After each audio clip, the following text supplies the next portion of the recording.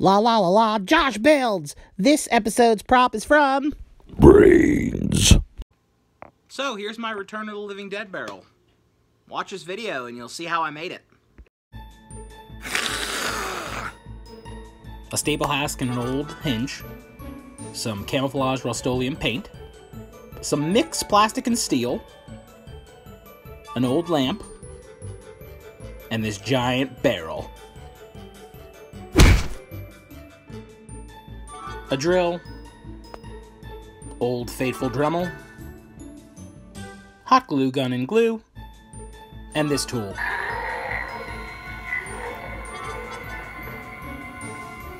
Ignore my drawing skills, but the idea is to basically make a version of the barrel from Return of the Living Dead that can glow, has fog.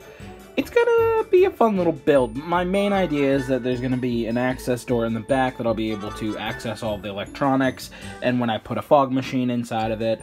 So this is where I'm going, and I'm starting, and yeah, let's get to it. Voiceover time! Here's the stuff that's inside of the barrel. It smells really bad, and it's also like a mix of Gatorade, like orange Gatorade, and I don't know. Well, anyway, I took this plastic lid, and I traced it around on the top of the barrel so I can get ready to cut it out, because this plastic lid is what I'm going to use for the window, so you can see the zombie on the inside. So, yeah, get to tracing that. And then I got out my Dremel. And yeah, the Dremel, it did the job, but it also didn't, so I had to break out the hacksaw and start hacking away at the top of the barrel. And this hacksaw cut through this like butter, so as I'm struggling to put it on the inside, just start cutting away. Cutting away. Cut. Also, when you're working with plastic, you should be wearing safety goggles. As you can see, mine are right there, not on my face. So, dumb move on my part. But I wear them when I use my Dremel, which I got back out so I can make another hole for my hacksaw, because I had to kind of switch back and forth to both tools. And then yeah, this should be the last little section, and starting to get some progress, and boom, I'm in. And yeah, that's mold. That is mold and orange crap. So I put some Dawn dish soap in, and I soaked it out, and this took quite a bit, because it was gross. Oh, and my tripod just decided to fall. Look at all that gray sky. So eventually my dad, he saw me struggling, so he's like, "Here, use my saw." And for those of you who know my dad, he likes to be very hands-on, so he got to do everything. And he got to drill some pilot holes, and then we put on the hinges together, arguing the whole time, of course, because that's what we do. It's our father and son dynamic. And eventually, we get these hinges on so we can make the access door.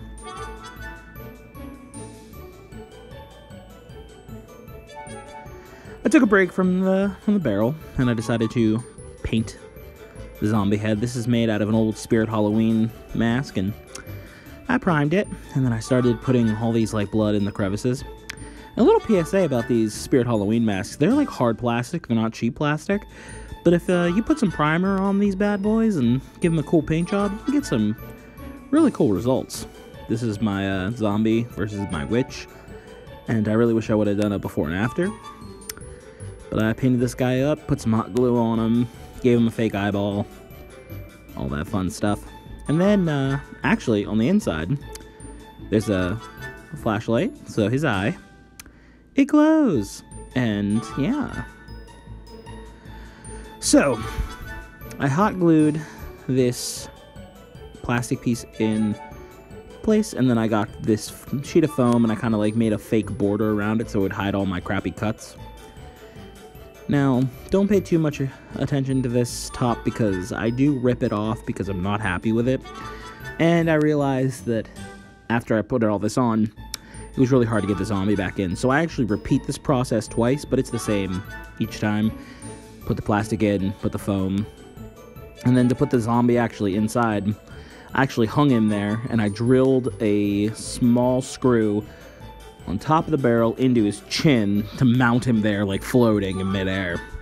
So I do this twice with some foam and hot glue and some super glue. And then eventually I get out these rivet pieces to make like fake rivets. And those should be coming soon. There they are. So these rivet pieces are just decorative. And I eventually did rip all this off and switch to new rivets, or like hemispheres, I guess they are, and they just look like rivets. And then with a little mixture of Mod Podge, I sealed the foam, and I do this process both times. And this is just getting the top ready for paint. Also, when you're painting plastic, use primer. I messed that up. And then I also use my heat gun to seal this Mod Podge concoction, and also heating the foam actually helps seals it so the paint doesn't get absorbed into the foam. I learned that from YouTube. So it's kind of fun. And it's ready for paint.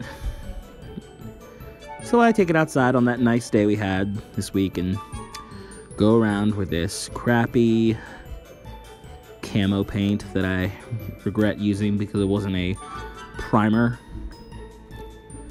But I eventually went out and I got some clear matte primer, and I went over this all again and then repainted it with this paint again. It just helps seals the plastic and the paint. And now I'm done with the paint job. And then the bane of this project was these dang stencils, and this took quite a bit of time, but I got them done, and that's how you make it screen accurate. And then I did my first lighting test with green LED, and then with some Asian paint, you're basically done. How fancy. And then when I get my fog machine, it'll help hide the fact that the zombie doesn't have a body. And there's the lamp on the inside, glowing up the barrel. This was a fun little project, and I hope you enjoyed watching my video and watching me struggle. And yeah, thank you for watching.